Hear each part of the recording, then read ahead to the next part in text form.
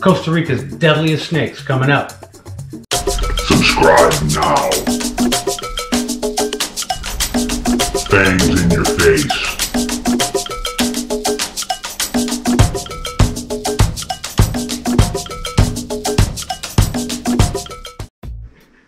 Hey guys, before we get started, I want to thank everybody, all my generous supporters right here on this list. Hey, thank you guys so much for your support to Venom Central. It means the world to us. You guys actually keep the wheels turning over here. Believe it or not, it's a big help. Hey, and everybody who bought the t-shirts, they came out just spectacular. We are ecstatic with them. There's still some available, but I think they're running out of some certain sizes. So if you haven't got one, jump over to Teespring and grab a Gaboon shirt. And the new shirt is out. The Puff Adder shirt, and it's smoking. So check out the new shirt also. What's up, Venom Squad? Hey, today this is gonna be a good one, guys. Hey, Costa Rica. I mean, that is a popular go-to vacation spot. I mean, it's probably one of the most beautiful countries in the world. But let me tell you, you know, we get on snakebite stuff. We read everything about it. We are just so interested in the numbers and fatality numbers and everything to do with envenomations and venom. But anyways, now Mr. Claudemiro Picado, right? One of the all-time greats. This man wrote a book in the early 30s, right? And back then, he was recording anywhere from 10 to 13 deaths a month. Okay, a month in Costa Rica, and they were all attributed to Bothrops asper. The terciopello, okay? The Bothrops, of course. And now literally, snakebite down there it's not a big problem anymore. I mean, these guys have it so in control that I mean, the World Health Organization is sharing Costa Rica's model with all these other third world countries to actually help these other countries get their game together when it comes to snakebite, because Claudemiro Picado Institute has put things in place down there with the anti-venom production and the education and the outreach programs, all the great stuff that they do. It's taken Costa Rica to, I mean, literally now, back in the 30s, it was a population of, I think, like 500,000, okay, with 10 to 13 something snake bite deaths a month. Now it's a population of 5 million, and it's down to 1 to 2 a year. That's incredible. That is incredible. I mean, that's awesome. And anti-venom, it's gratis. It's like, and the healthcare. If you get bit, anti-venom, it's free. They take care of their people. Awesome. I love Costa Rica. I mean, that's just badass in my eyes. But let me tell you now, with the snakes of Costa Rica, okay, there's, man, I can't remember it. It's 140 or maybe 143 snake species. But there's 23 of them which are venomous, okay? And bites down there, it's all coming, I mean, of course, they're lower limb and higher limb, okay? But the bites, 40 to 50% are all Bothrops, are all asper, the terciopello. And because we all know he's a big mean son of a bitch, right? but the thing is now the other 50% of bites, okay, it's attributed to, you know, the Costa Rican rattlesnake, which is second only to the damn Bushmaster when it comes to toxicity. And of course, you know, you got your Lachesis, your Bushmasters, your little hog-nosed vipers, your jumping vipers, but your other highest number comes into play with all of your little arboreal stuff, all your little Bothrops, okay? Your little eyelash vipers and the little lateralis and all that stuff. And it's coming from workers, you know, working in the coffee plantations and stuff like that. So, you know, just picking stuff and getting popped by them little shits, you know what I mean? So, but this video is about the numbers, and we're gonna hit on some of the deadliest snakes according to, you know, of course, venom and all of that. But we're gonna hit on the snake that actually causes the most damage down there. You know, and of course, we can't leave out your coral snakes, your Macraris. Now, and there is so many different species of coral snake down there, it's mind-boggling. But let me tell you, and it's a true lapid, and that is a damn very venomous snake. I mean, it's truly a dangerous snake. But the point is, front fixed fangs so little, they rarely come in contact with people. Bites are less than 2%. So it's really way down there, and deaths are like pretty much like nothing. okay? But the Bothrops asper, the tertiapello, he's the bad guy in this program. Okay, and to start out, guys, of course, the Bothrops asper, the tertiapello, the Fer-de-Lance, it's definitely responsible for anywhere from 46 to 50% of snakebite in Costa Rica. But this is a medically significant snake, and let me tell you, there's a drug that it's derived from Bothrops asper venom, and it's batroxabin, I think. But you know, this guy's medically significant, as dangerous as he is. So, but of course, a lot of your ACE inhibitor drugs are derived from Bothrops venom. Say like the Captopril was from the Jararaca. But anyways, enough of that boring stuff. Now, the asper is responsible for a lot of bites because he literally inhabits 50 to 60% of Costa Rica. This guy is found everywhere. I mean, he can be found in agricultural areas. He can be found in, I mean, damn near in towns. I mean, these snakes they're really prolific. They have a lot of babies. I mean, it's not unheard of for a big Bothrops asper female to have 50, 60 babies. I mean, that's pretty much the norm with a big one. And the thing is, with asper, they get large. Now, I have a lot of experience with aspers. I've dealt with a bunch of them, okay? And let me tell you, a large female asper is pretty formidable. I mean, I'm talking 7, 8 foot, this big around, and with a bad attitude. These snakes don't tolerate any kind of handling. They're flighty, and they're very defensive. And just like if you've all watched some of my Bothrops videos, you see how the Mugeni are. We don't have a Bothrops asper for this video. I'm not working with asper at this moment, but I'm sure we will be again in the future. But you know, we've got Monster Laecoris, which is very close to an asper. We've got the Mugeni. We've got several different Bothrops species. But aspers take the cake when it comes to attitude. And everybody thinks like, oh, well, all snakes are just defensive. Aspers are one of them snakes that will bite you out of sheer meanness, okay? Snakes all have their own little personalities. Trust me, they really do. And it can be by individual. I've had aspers that were kind of calm, but you go in there after dark and they're like grease lightning. Anything that moves, they'll reach out and pop at it.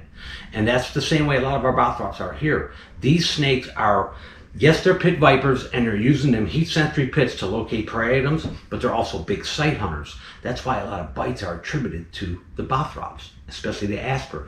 Anything that moves, they're reaching out and laying fangs down on it immediately. And it's because they're good sight hunters and pit vipers. But let me tell you something. A bite from an asper would be so traumatic that it's not even funny, because the venom is so highly necrotic that a lot of people that suffer bites from Bothrops, especially an asper, the secondary infection is the big problem. So you're bound to lose a limb, have very bad tissue damage, and it's no freaking joke, okay? But asper, Bothrops asper, #1 on the list for these guys. This guy does the most damage in Costa Rica. But with Clodomira Picato's beautiful setup that they have, I mean, anti-venom down there, this is what I love. Anti-venom, it's complimentary. It's free. They've set it up where the healthcare and anti-venom and all this stuff for snake bites is at no cost. I mean, they take care of their country.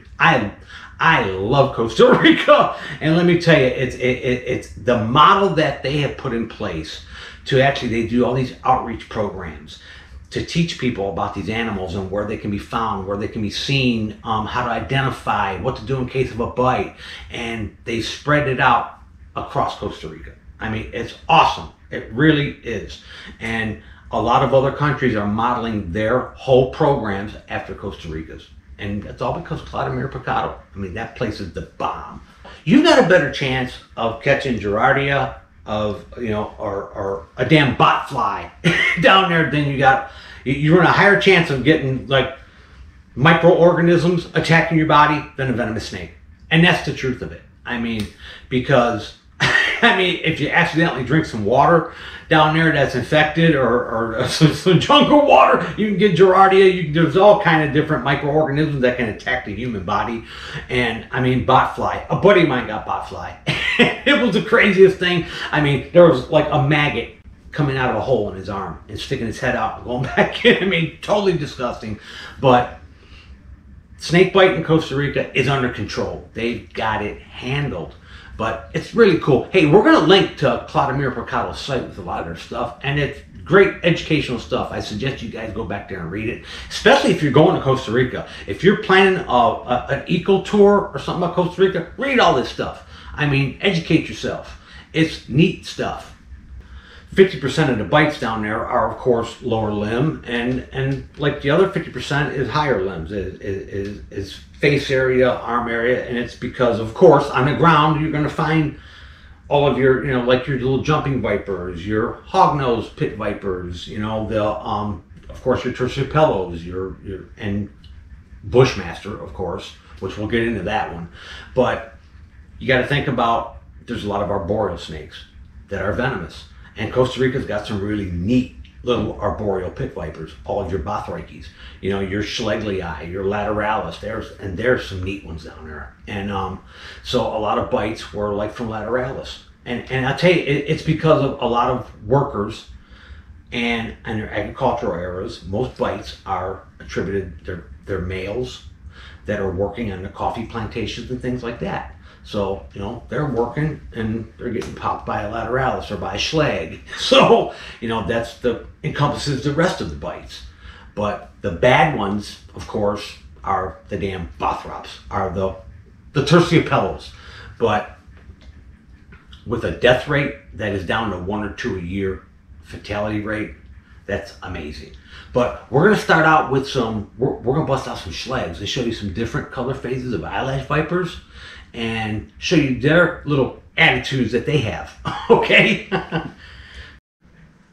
Okay, and one of our snakes that actually is responsible for quite a few bites in Costa Rica, according to everybody's studies that went on down there, is your Bothrops. Now, these are all your little arboreal pit vipers, okay? And there's some cool ones down there. I mean, there is some neat little arboreal pit vipers.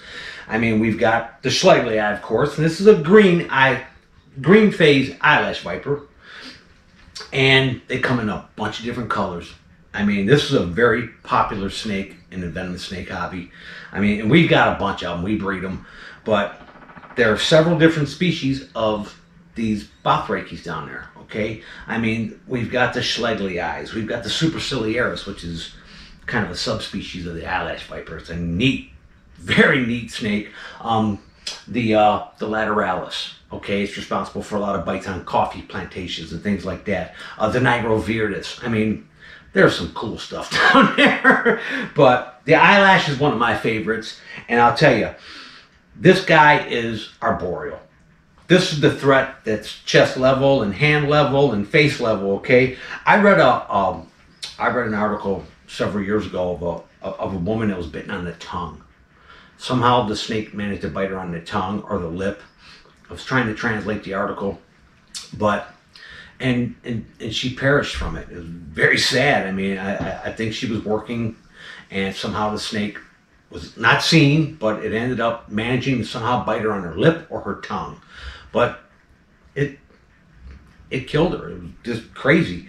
And what a lot of people don't understand is this snake is a little more venomous than everybody thinks. Even though bites are rarely fatal, it is documented fatalities with the Bothrops schleglii. So this snake has caused fatalities, but it's accredited to a lot of bites. It causes quite a few bites, along with the lateralis and a few of the other little arboreal species down there. But they come in a bunch of colors. Yeah, this is what we call the Christmas phase or the green phase. The cool ones are the yellow ones. These are the ones that I love too. They're called an orpal. They call them orpal because they're bright yellow. I just happen to have one right here in the bucket. We're gonna pick one up here. There we go. And this guy, that's the orpal. And this was a male. You can see he's quite a bit smaller than her. Let's see if I can get him to sit there. And he's a snappy little booger, okay? he'll bite you in a heartbeat. And just like I said, all snakes have their own personalities. This snake's a sweetheart, but this one will bite you in a damn flash. It's a mean little booger. Okay, let me set him right there. He'll find his way up there. There we go. Get on there, chubby boy. That's one of our little breeders. But they come in a bunch of different colors, and a lot of people wouldn't know how to identify them because they're so variable. I mean, they're green, they can be red, they can be yellow. I mean, we got a black one. We produced a black one last year. But this snake is responsible for quite a few envenomations in Costa Rica. And it needs to be taken seriously because it is a little more venomous than y'all think, okay? But with anti-venom and proper care, its bites are rarely fatal anymore. So that's the good thing. Okay, and for our next animal, I'll tell you, this is a ground level threat animal. Of course, is your crowless simus. This is a species of Neotropical rattlesnake that hails from Costa Rica. Now, this animal, even though it's not uncommon, it's not accountable for a big number of bites because this snake, it really inhabits a drier habitat.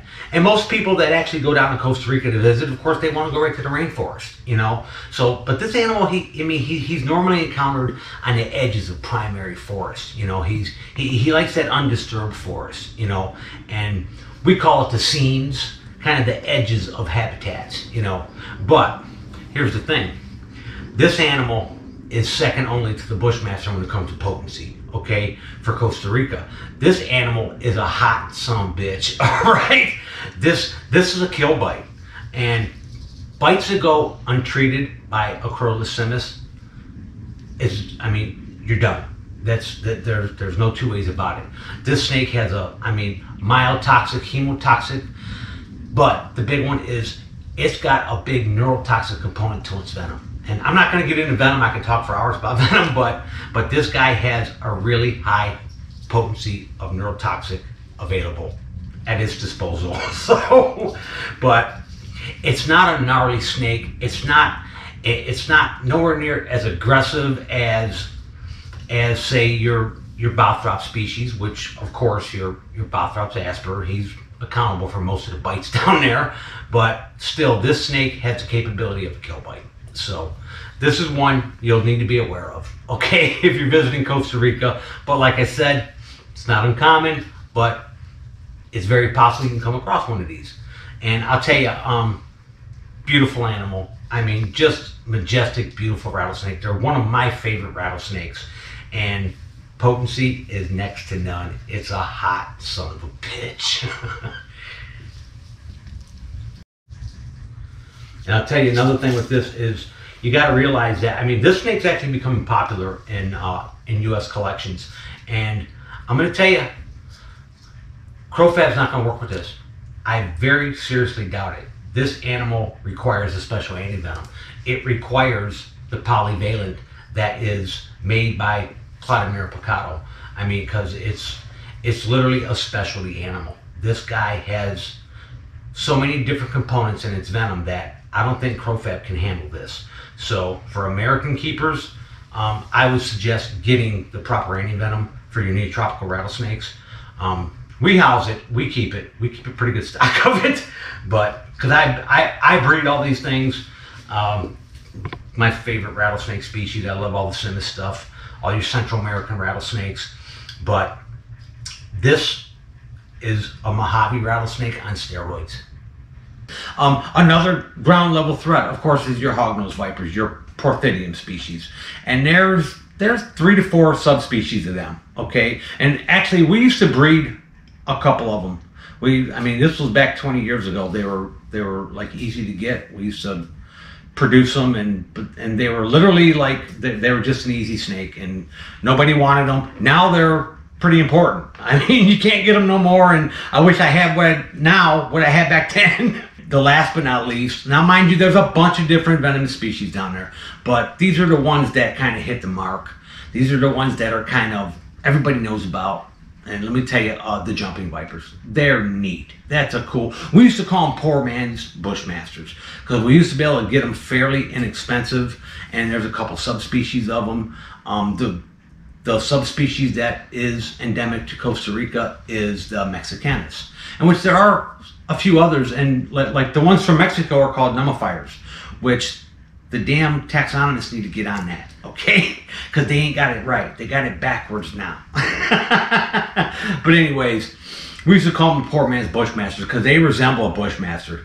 They don't get nowhere near the size, but they're kind of, they look like a little mini Bushmaster. I mean, they are definitely cool. Heavy body, big gnarly heads on them, heavily kilted scales, and they do really well in captivity.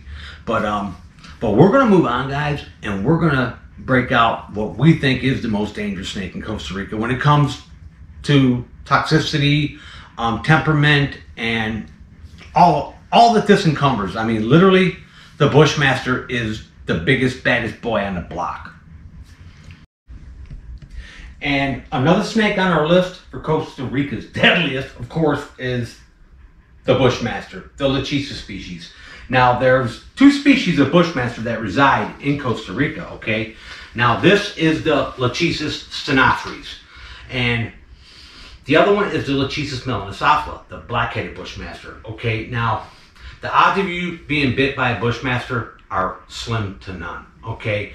This snake is so secretive. This snake lives in such undisturbed habitat that it's rarely found. It truly is rarely found. This one literally is being studied now pretty intensively. They're actually being radio tracked, so they're finding out more and more about them. Now, we breed this species pretty readily here in captivity here at Venom Central, but this animal literally is a 2-year-old, okay?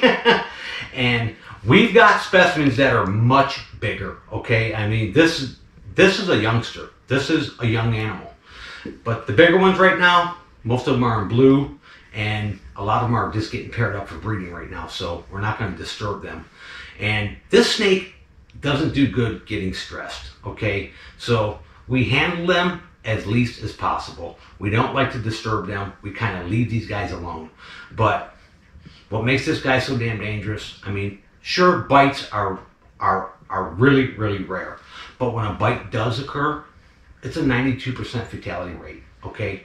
That's high. I mean, that's right up there with a mamba, okay? I mean, this guy is a serious player. And the sheer amount of venom in a bite, along with its crazy toxic venom, it's deadly. It's deadly. And this snake is a serious, serious player. This boy is not playing, okay? Now, this species of Bushmaster, the Lechuza stenophrys, this guy, he hails on the Caribbean side, okay? And he's a little more widespread than your black-headed Bushmaster, your Lechuza melanosophila. Now, the melanosophila is smaller range and even harder to find. I mean, these guys are primary forest animals. They are so secretive. They spend a great deal of their time in animal burrows during the day, and they're highly nocturnal. But this is the animal that is the most feared out of all of them down there. Even though the Bothrops asper is accountable for 50 to 60% of the bites in Costa Rica, this guy probably gets blamed for most of them. When actually, this guy is rarely, if ever, encountered. They're just that secretive and that rare to find.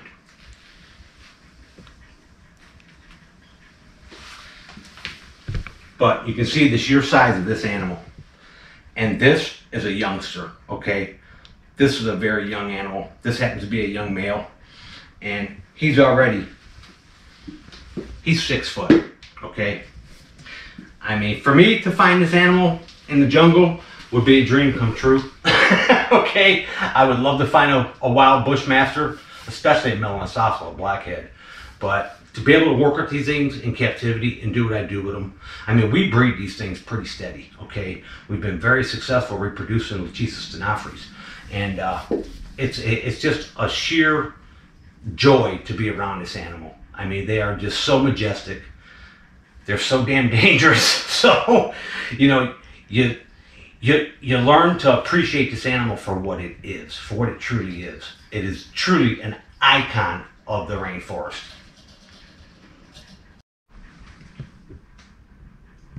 Well, we're going to put this beautiful boy back where he belongs. We don't want to keep him out too long. We don't want to stress him out.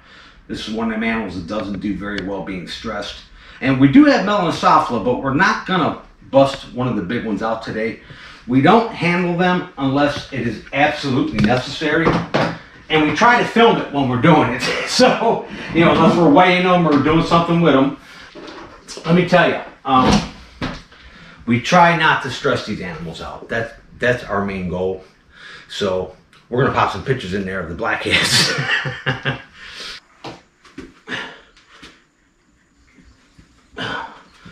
That is one hell of a Bushmaster right there.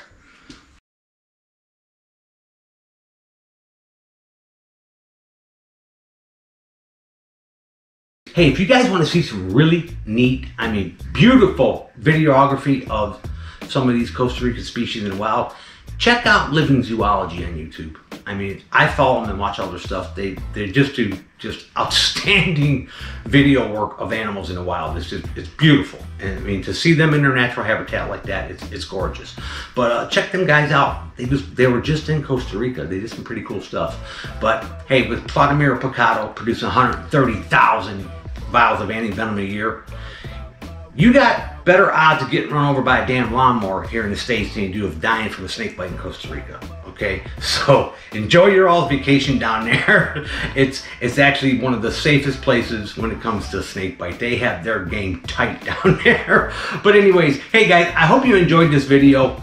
Come on back to Venom Central. Give us a thumbs up, subscribe, all of that stuff. Hit that V logo thing and come on back to check us out. This is Willie. We're checking out.